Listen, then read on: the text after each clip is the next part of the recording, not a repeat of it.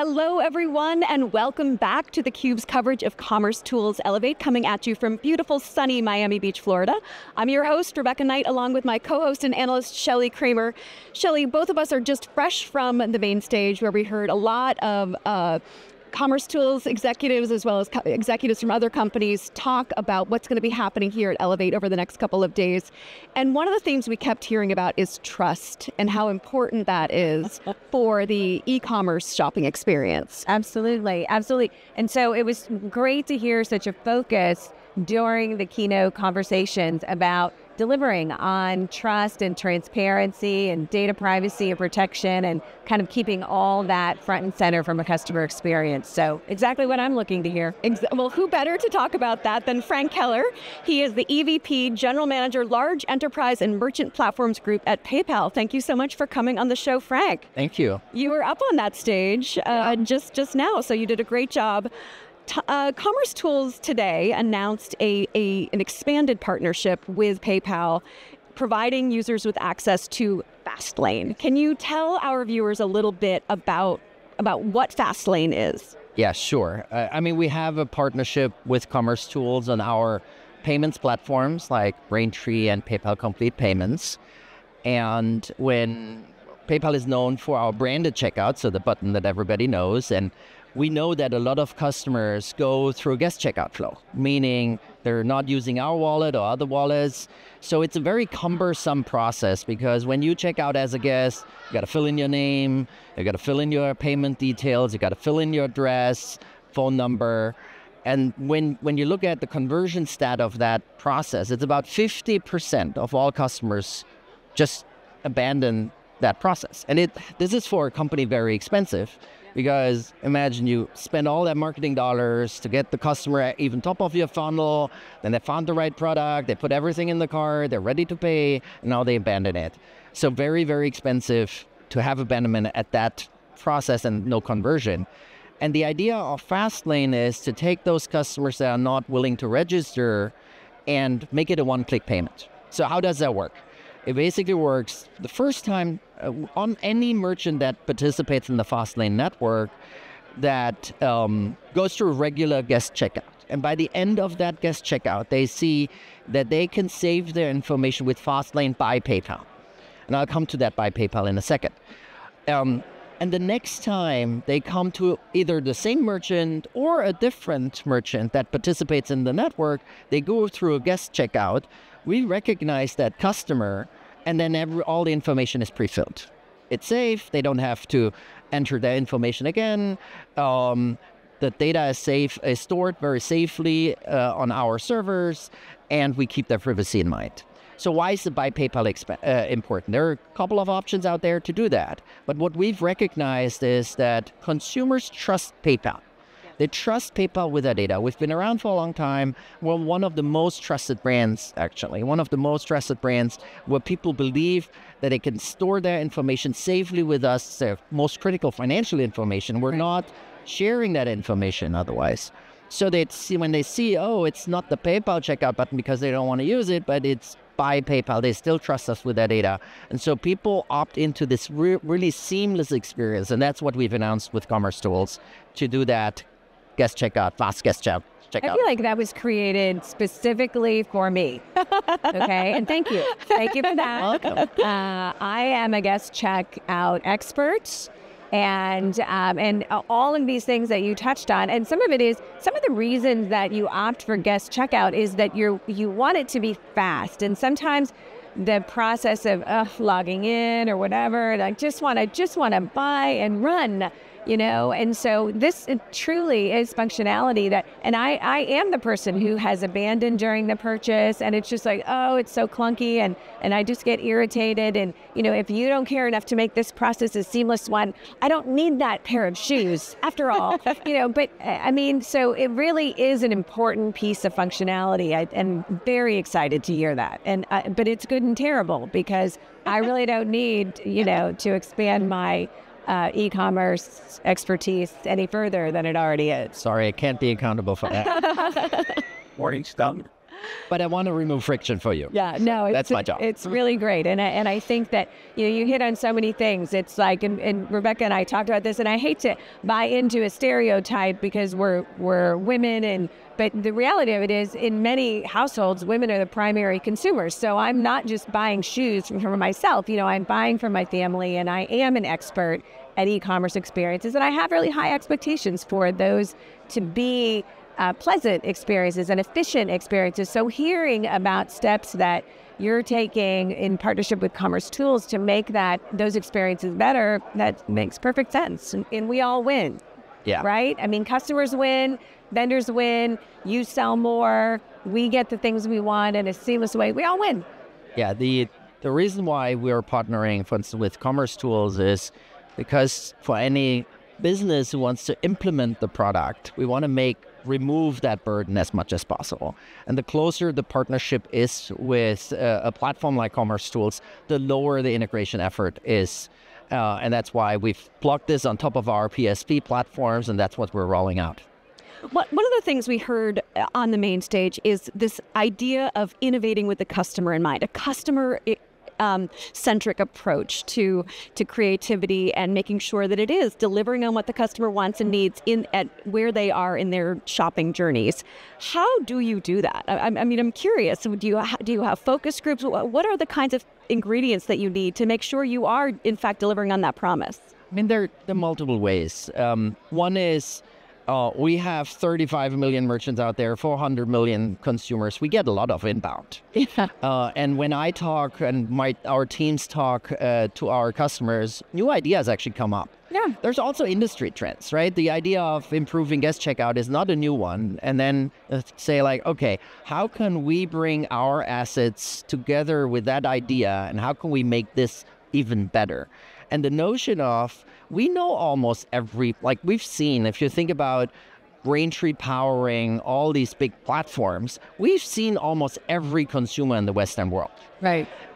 So then the idea was, if we've seen them already, they're all using guest or branded, how can we leverage that to the next thing? And so that's when innovation starts, but that's the idea. Yeah. Now you need to really work with customers and start implementing it, because you're stumbling across things where you're like, oh, I didn't expect that to happen. Oh, why are customers suddenly churning off here? For instance, when we did Fastlane, we experimented with a name, because one of the big things that we knew that even non-PayPal customers trust PayPal, as I said.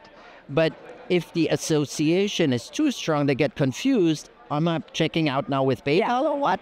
And so we've experimented with the naming a lot to figure out what is the right trade-off to convey the security and safety aspect and trust aspect while not confusing. And that's where you got to just experiment and run your experiments. And you need customers and partners like commercetools to work with to do this every day. And we're innovating. As we're launching, we're constantly refining. It's a basis point by basis point improvement, because that's a big dollars in the end for our customers. What are some of the other trends you're seeing in the checkout experience? I think removing friction to drive conversion. Checkout has been a little bit an afterthought, but now it's, as I said, there's a big ROI if you have abandonment at that stage. And then the question, so the other thing that I'm seeing is the choice has proliferated. There's so much choice, especially when you're an international retailer and you want to offer all kinds of payment methods. It looks like the NASCAR of payment methods, right? And having the right choice, sending the signal to the consumer, I have right now what you need. I'll give you an example. You'll do a big item purchase. You probably want to finance it. So monthly installments of paying 4 in the US, paying 3 in France. That's what you want to see. If you buy a chewing gum, you probably don't want to finance it, right? So it's a very simple one. It's very easy. It's a purchase price that makes that choice. But you don't want to show things that are not relevant. Yeah. Also, if I know you prefer to pay with a credit card and you prefer to pay with a debit card, I probably show that on top, right? Or other payment methods. So I think making the checkout much smarter and show personalized for the consumer what is relevant. So what's the trade-off of that is we don't want to scare consumers. because everyone's like, how do you know that? So that's the delicate. If we think about in the age of AI, consumers actually want personalization. Consumers want that smartness, but they don't want to get scared. And this is where we're pivoting to. How do we transform the PayPal trusted brand, where people trusted us with our financial information, now into the age of data and AI, where people trust us with their data? And the same promise is we're not sharing that freely, and you have the control and transparency. What is used and how is it used? That's kind of the philosophy behind it. Now, we got to work with customers together to figure it out how it works. It's all new for us. Super exciting. Well, I think when you add on top of that, the recommendation engine capabilities, I mean, you know what my shopping habits are across the board, right? And so I think that, I loved, you talked about the smart receipts, and, who knew in those emails, those receipt emails, that they have such a high 45% open rate. Yes. Okay. And so being able to use those emails to put offers that actually speak to me and save me time, like, that's pretty brilliant. I think that's great functionality. Yeah, we had these transaction emails for years, and right. we have to send them. Right. So, and when we looked at the stats, we were like, wow, 45% of people open these things? Right. So then we thought, what else can we do with it? I mean, it's you have eyeballs, as we say. And now, if I give a retailer the option to put in a product recommendation here, an offer to do the next sale, right? Drive volume back to them. Show package tracking information, something we're integrating right now with commercetools, that the consumer actually can see where the package is. So the delivery is out there, there's less calls. We also have benefits for the retailer with complaints and so on, because we exchange more data. And coming back to the partnership with commercetools, the better with those platforms the data exchange happens in a transparent way, the more you can remove friction, the more you can keep the merchant, the retailer, but also the consumer safe. I want to go back to this idea about PayPal being so trusted in the market. It's not only a recognizable brand, but customers know they can rely on it, that you'll keep their data safe, that you'll do what's right. You're a PayPal veteran. You've been around the company for a long time. I'd love to quiz you a little bit on the culture at PayPal and how you live those values on a day-to-day basis at work, and how that extends to your brand. Yeah.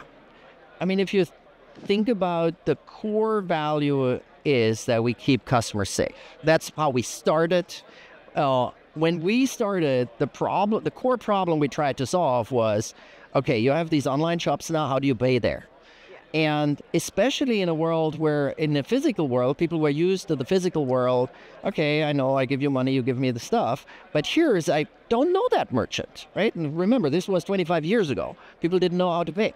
So we solved that by protecting the customer's financial information and only tokenizing actually that transaction. That's how we started. And so keeping that data, cybersecurity is a big one for us, keeping data safe, making sure there's no data breaches and so on, and sharing non-personal information with those parties out there and still facilitating that transaction. So that was what we've been doing for many years. Now, commerce has moved on. And now this new age of AI, I think, requires a rethinking of this. And we have a lot of debate internally about how do we transform, how do we keep customers along and still stay true to that brand promise. And when we innovate around those products, there's the debate about, I want to enable this friction-free experience. Oh, no, you can't do this because you cannot do it in this way. And so the most time we spend actually in the triangle of removing friction, being absolutely compliant with all the regulations, and staying true to that brand promise. And that triangle is very intense, and we have the most debates internally about that. No, I'm picturing that Venn diagram of just how you are. Okay, how do we find that sweet spot? And that's a hard one. When you solve hard problems, you create value. Yeah. Oh, that's brilliant. When you solve hard problems with the customer in the center of everything, I mean, that really is what makes a trusted brand, right? Correct. So you are here at commercetools Elevate. I'm curious what you're hoping to get out of this conference, what ideas you're seeing already. And the conference is really just getting going. Yeah. But what you're most excited about being here? Yeah, when Dirk and I started talking about the partnership and the extended partnership, they've already, as I said, we've been partnering on our payments platform, was how can the idea of an open commerce platform, how can we take that to the next level? What can we do together? How can we enable faster innovation? And that's really the starting point here. We've been doing branded checkout. We've been doing payment platforms. How do we evolve in this age of AI and partner really on new innovations? That's kind of, I'm talking here to customers and partners is what I'm getting out of this. You asked me about how do we innovate. It's through these conversations. Excellent. Well, Frank, this has been a pleasure having you on theCUBE. We really appreciate it. Good conversation. Thank you. Thanks for having me. I'm Rebecca Knight for Shelley Kramer. Stay tuned for more of theCUBE's coverage of commercetools Elevate. You're watching theCUBE, the leader in enterprise tech news.